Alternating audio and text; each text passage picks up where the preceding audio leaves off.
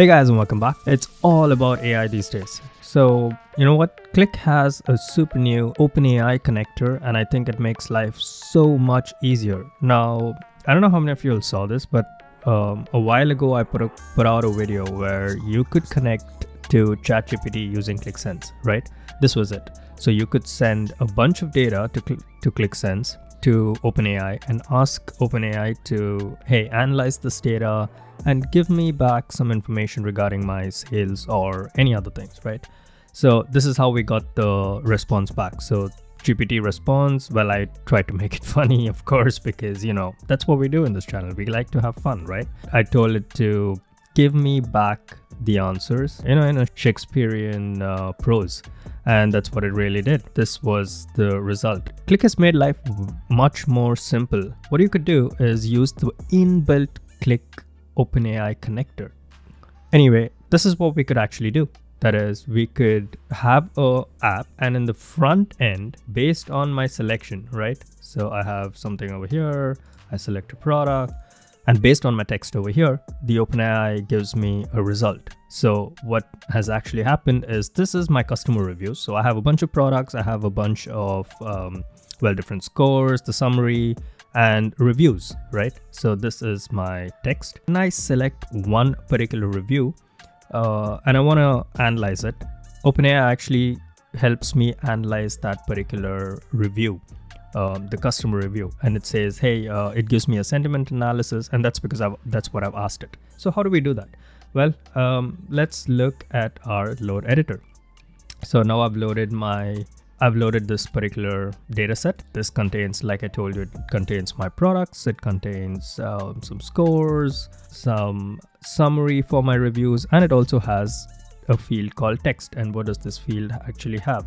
This field actually has, this is my text, and this field is basically a customer review, right? So how do we talk to OpenAI? How do we do the connector? Let's look at it here. So we go into create connection. And then inside create connection, you have analytics sources, right? So over here, you could choose the different kind of connections that you could make to OpenAI. So over here, you actually have an Azure OpenAI. We'll look at it in a different video, but right now I want to use this one. In the old video, which I'm going to link below, what we have done is we have used a regular REST API, right? Over here, we have taken a REST API connector, and then through the REST API connector, we have connected to OpenAI, and we had to do a lot of manual work to like clean up the answer that comes from OpenAI, right? So in this case, all we need to do is I'm gonna click on this one, and voila, you already have the connector that is ready to talk to OpenAI and receive the answers. So we have three different kinds of models or configurations over here. We have one is GPT-3 row, GPT JSON tables, and you know, don't use these two because I've done my tests and it's not really that great because it says here use Text DaVinci, but I think Text DaVinci is deprecated. If you look at the OpenAI platform, it's actually deprecated. So I don't think that these connectors are really working from QlikSense. So QlikSense, if you're listening to this, yeah, why don't you guys correct this, okay?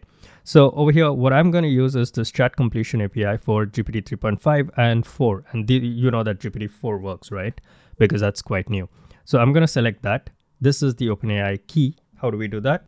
So we go into platform.openai.com. You go into your profiles. You have your API keys. And over here, I mean, if you haven't created an account before, please create an account. And then over here, you can say, create a new secret key.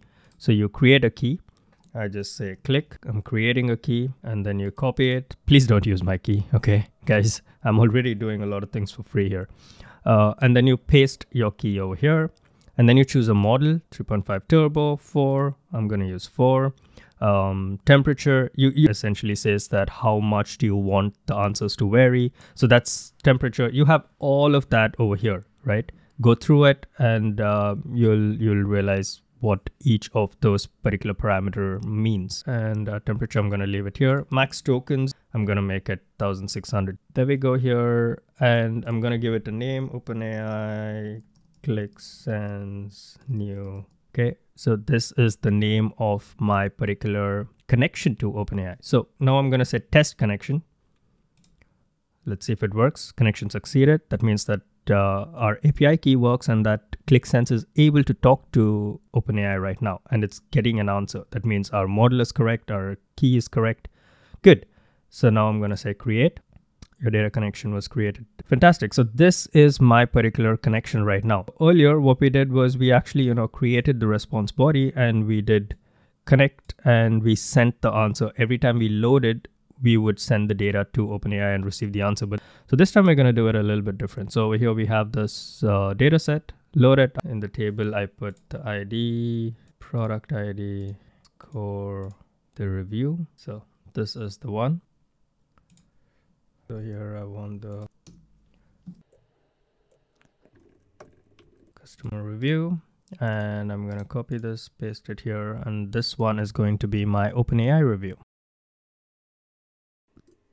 So how do we actually get the answer? So what do we need to do? Number one, we need to send in whatever selection that we make. We want to send this now to OpenAI, right?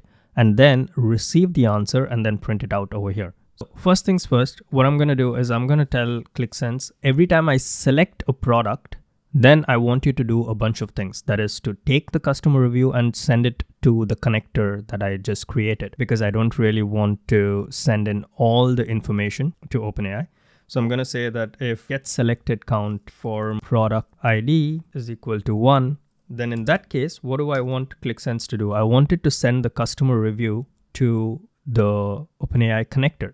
Now, what is the OpenAI connector? Well, that's what we just created, right? So there's a way to reach that endpoint from the front end. That is by creating endpoint script aggregator string. I'm going to use this. So endpoints script aggregator. I'm going to say request type is endpoint. What is my endpoint?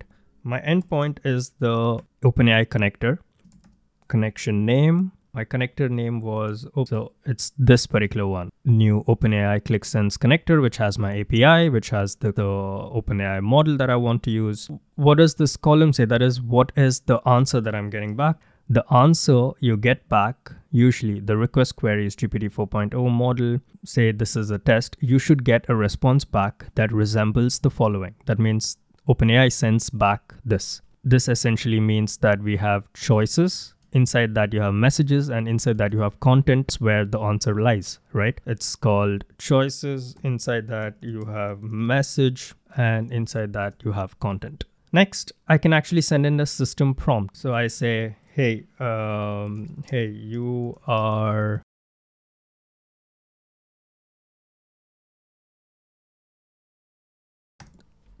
and the field is text. Capital T, good, and we close the bracket and now it says it's okay. So essentially what's happening is when the user select a particular product, then the endpoint is activated. The endpoint is the request type endpoint.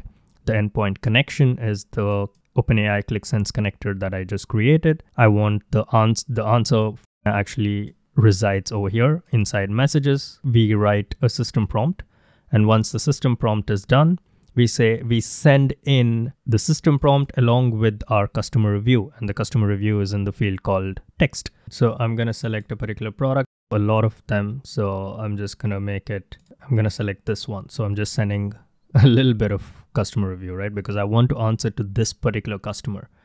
And now it's actually analyzed it. So now here it says that customer seems to be really happy.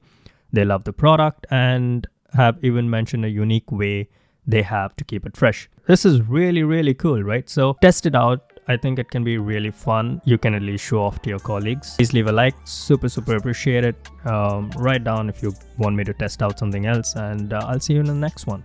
I hope you love this one. Peace.